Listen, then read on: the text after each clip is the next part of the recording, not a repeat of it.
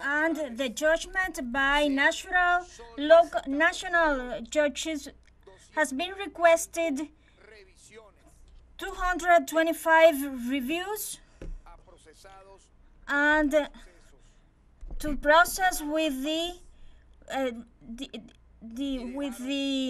events that led the regrettable figure of over 30 deaths and 500 public assets destroyed. This action that has as an axis the familiar reunification consolidates the commitment of Venezuelan entities with peace, justice, and human rights.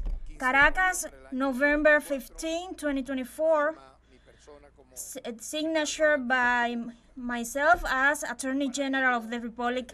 And for it to finish, I want to highlight clearly that they do not have moral or judicial authority or any NGO, and I am going to say it again, they don't have it.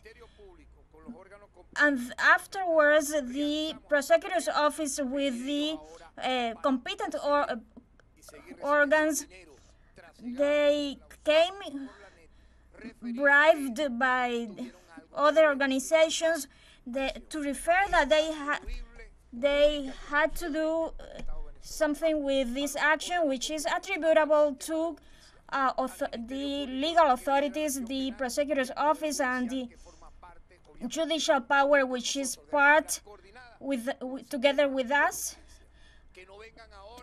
to the judicial system. They shouldn't come here to disclose a video over there.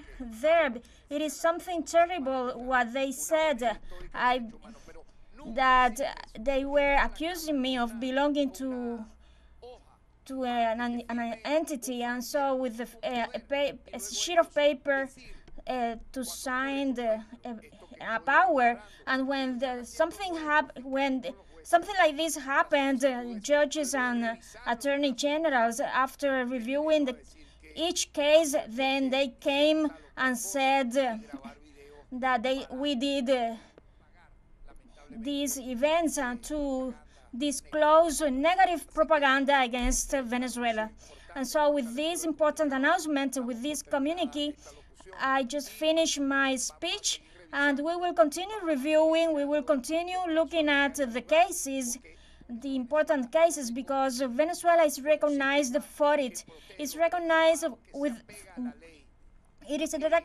as it is attached by law and what the Constitution and judicial power stipulate. Whoever being responsible for the crimes as active participant will be punished, will be sanctioned. Those innocent amid the investigations will be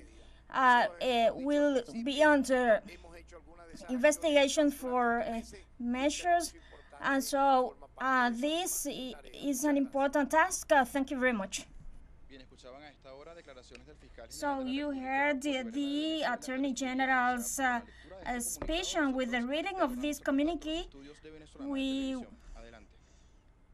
finish.